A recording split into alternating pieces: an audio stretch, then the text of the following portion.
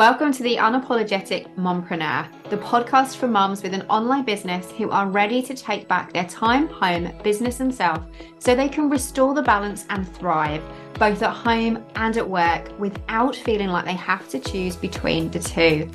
I'm your host, Sarah Dew, life and biz coach for mompreneurs. I'm also a mum, stepmom, wife, introvert, breast cancer survivor, and your mentor for making a change for the better. I've learned how to go from surviving to thriving and unapologetically create a business I love and the life I want for me and my family without worrying about what other people think. And now I'm here to help you do the same. Because being an unapologetic mompreneur doesn't mean that we're selfish or that we don't care about others. It simply means that we are not afraid to show up as our true, authentic selves, to step into our purpose, do what we know is right for ourselves and the ones we love, and take the steps we need to take to make our dream life and business a reality.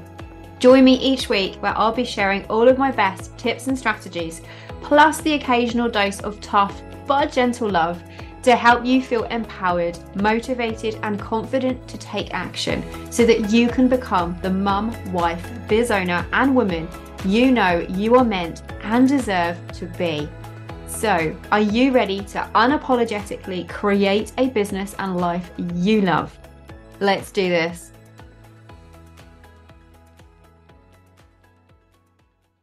Hey there, and welcome to episode 3 of the Unapologetic Mompreneur podcast.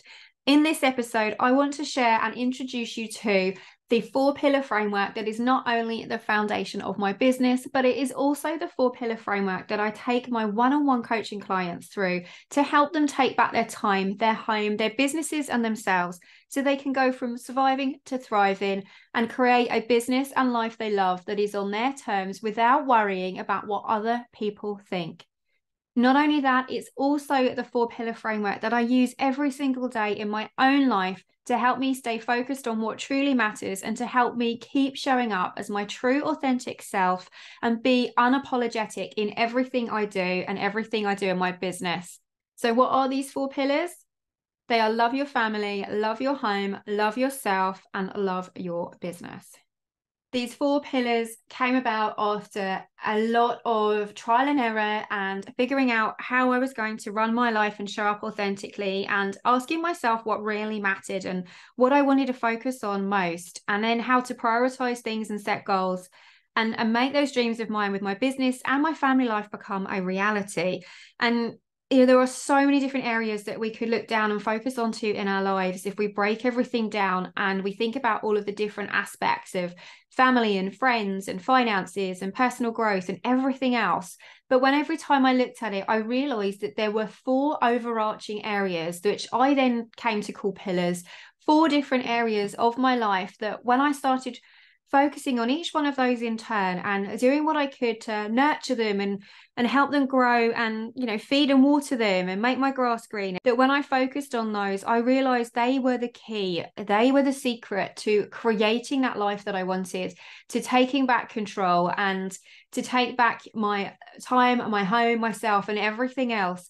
They were the key. And every time I worked and focused on those, that's when I saw changes. And anytime that things started slipping or I started to feel overwhelmed or things weren't quite going to plan or I was feeling lost, I realized that I was neglecting one of these 4 areas of my life. And that's then what came about for me to then go on that journey of living a more authentic, unapologetic life, which I then brought into my business and I now use as my coaching program framework with my coaching clients to help them do the same. And I want to share these 4 pillars with you today so that you can take them and use the strategies that I'm going to share with each one to help you kickstart taking that journey towards becoming an unapologetic mompreneur.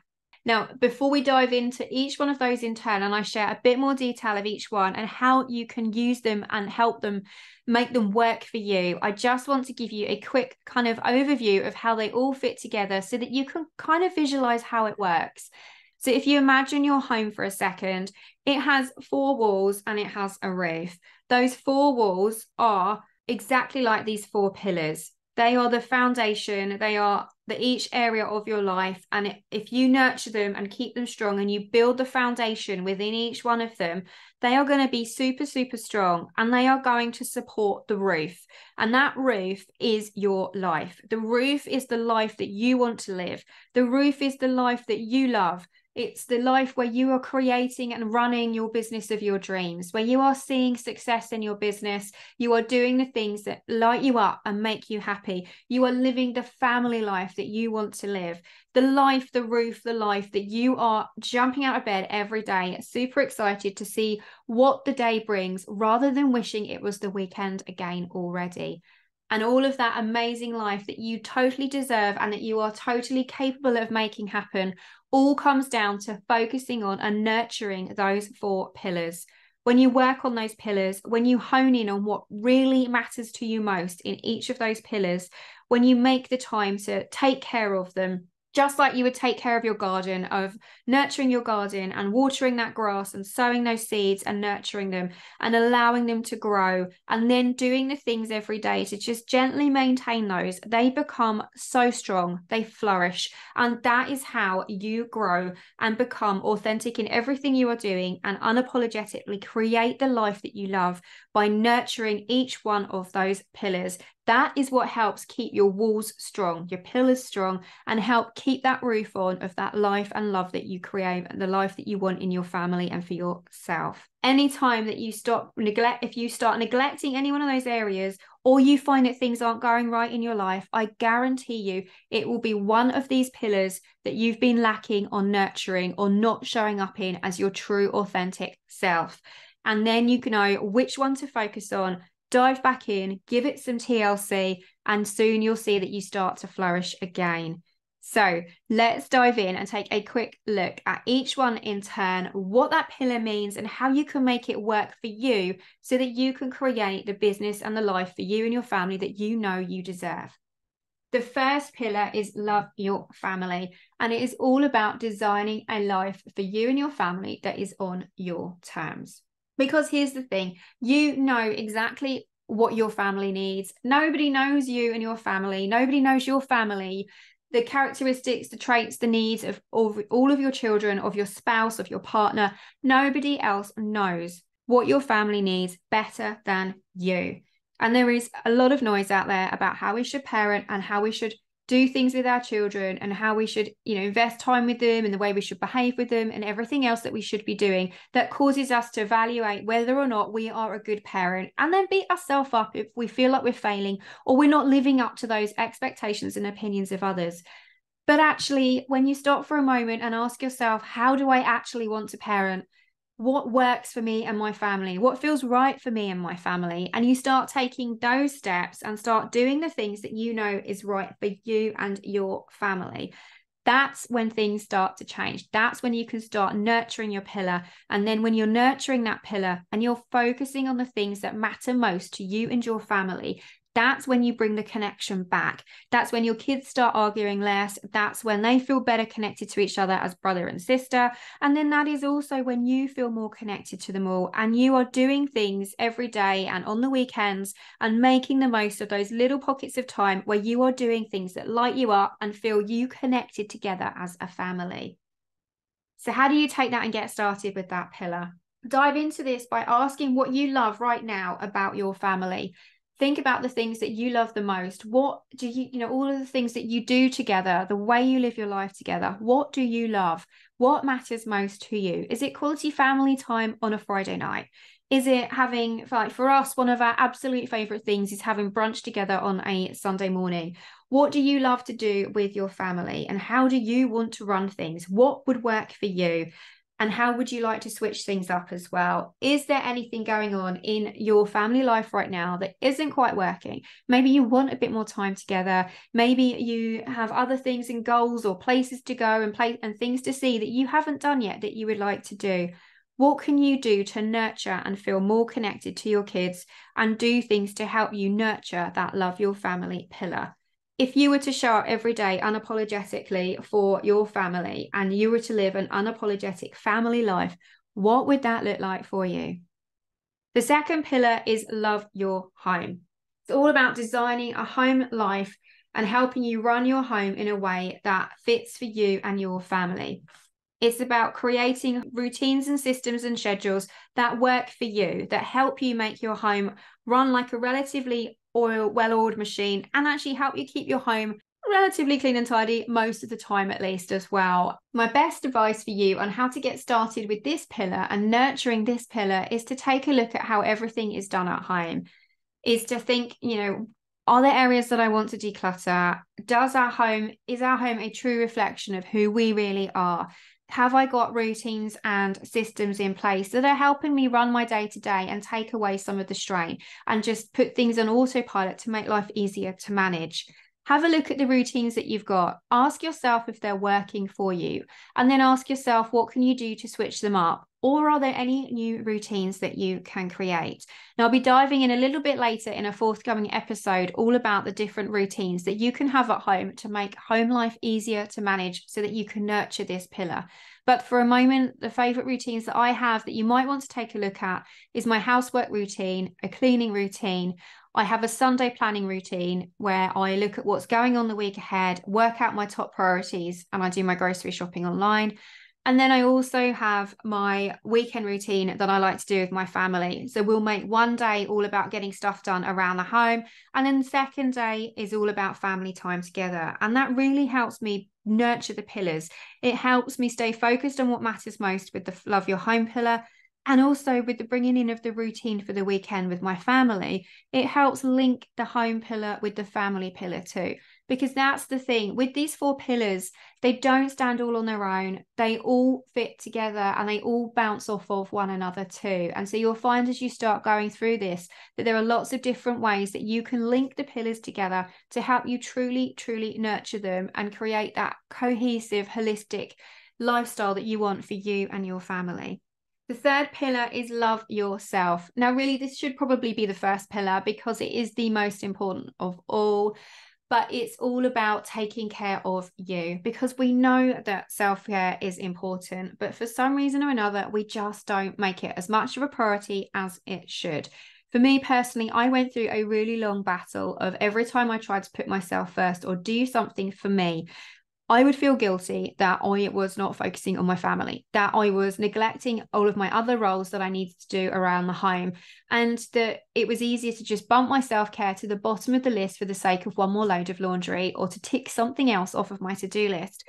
But after many, many rounds of burnout, I realized that I needed to start putting myself first. And I learned that there is nothing selfish about self-care. Nothing matters more than taking care of ourselves and it's completely selfless as well. There is nothing more selfless than taking care of ourselves so that we can take care of the ones that we love. Whether it's for 5 minutes, 10 minutes, an hour, or even a whole afternoon, we deserve and we need to find the time to put ourselves first and fill our cups too and do the things that make us happy. And so to nurture this pillar, ask yourself, how is your self-care going? When was the last time you did something for yourself? And how can you do something today that will only take 5 minutes that is going to do something for you that will help you rest and recharge? And then how can you build that into your diary over the days and the weeks and the months? And again, we'll be doing another podcast episode all about how to do this in the coming weeks and months. But for now, just give yourself a quick stop check of what can you do to make your well-being more of a priority. My absolute favorite way of doing this that I recommend with my clients when they are just getting started is to spend a few minutes making a happy list, is to make a note of all of the little things that you can do that make you happy and smile, just to give yourself a little bit of time for you. It could be listening to your favorite piece of music. It could be jumping and dancing around to your favorite track in the kitchen. It could be running that long hot bubble bath. I absolutely love that on a Sunday evening. Is my absolute favorite way to recharge and have a few minutes to myself. It could be going for a walk around the block or taking a hoof around your local forest, getting out in nature. Could be spending a few minutes reading a chapter of your book or journaling or meditating. It doesn't have to be anything huge or massive, but make a list of all of the little things that you can do that make you happy, and then find some time each day to spend a couple of minutes doing it. The last pillar is love your business. And that is all about creating a business that is on your terms, of running it the way that you want to run it, in a way that works for you, instead of trying to follow all of the advice out there of how you should do everything. You know your personality better than anybody else.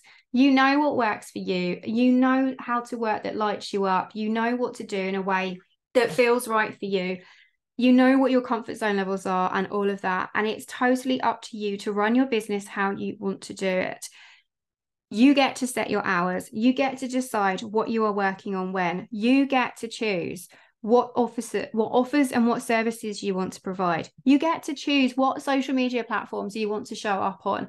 You get to choose how many client calls or how many clients you work on each week and each month.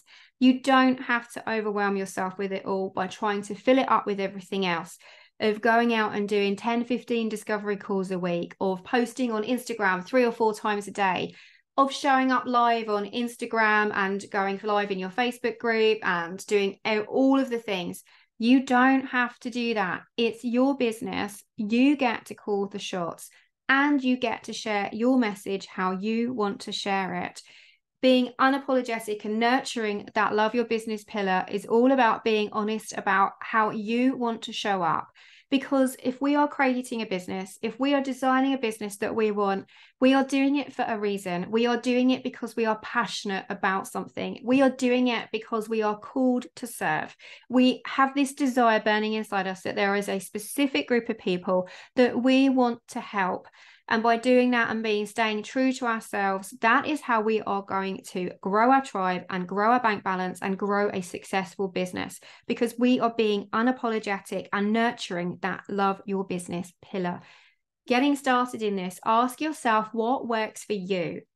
What do you want to offer in your business?